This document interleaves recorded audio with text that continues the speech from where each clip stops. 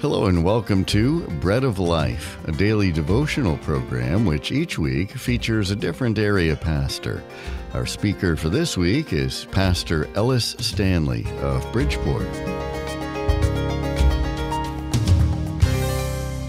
Hi, this is Minister Ellis Stanley, Sr.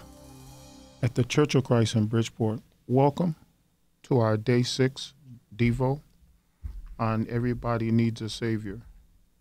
We are so happy that we're able to share just a few minutes with you to get you started. Devos are very important because they help us with our day and jumpstart our day. So that's what I want to do for you. I just want to give you a few minutes to get you up, get you moving, get you fresh and refresh and just start you out with your day, because that's what we need. We need that booster shot. We need to get that energy level up. You know, as we hit the coffee pot, the tea, the hot chocolate and all the things that we have to do, a couple of, bagels or whatever it is that we do for the physical body, we need something for the spiritual body. So, just think about that. Everybody needs a Savior.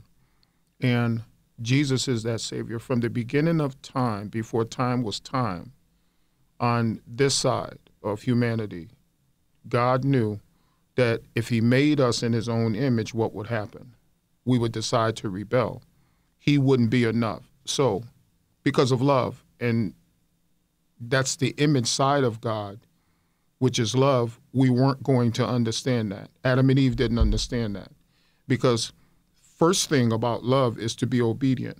When someone says something to you or instruct you to do something, you do it out of love because you're hearing it, and you're hearing it in love, especially when that person has done everything for you.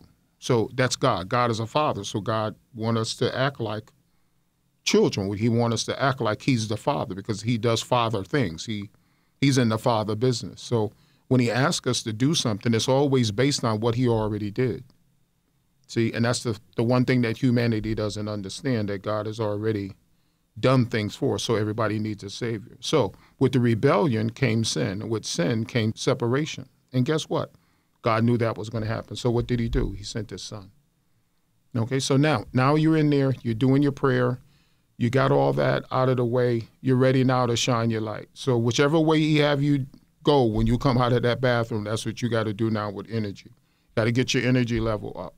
You know you're light, you know you got to shine. We've been talking about that, so you know that that's what I have to do first thing in the morning. So I have to realize that I have to be all that God wants me to be, no matter what that is, because I don't know what the day is going to be like. So in faith, I'm going to do what God asked me to do. No matter who I run into, I'm going to do what God asked me to do. And I'm going to have a great time. I'll feel good about it because everybody needs a Savior. And I have him as my Savior, and I want the whole world to know it. So as I go through these things, God is going to take care of me, and I'm going to take care of his business. I'm going to be serious about his business. And I'm going to bless people as he blessed me. And people are going to see it. They're going to feel it because they're going to start developing a relationship with me. And most of the time, they're going to hear from me.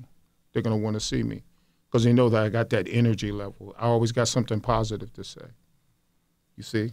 And that's what he's going to do through me because I'm in his kingdom and I'm doing his business. So think about that.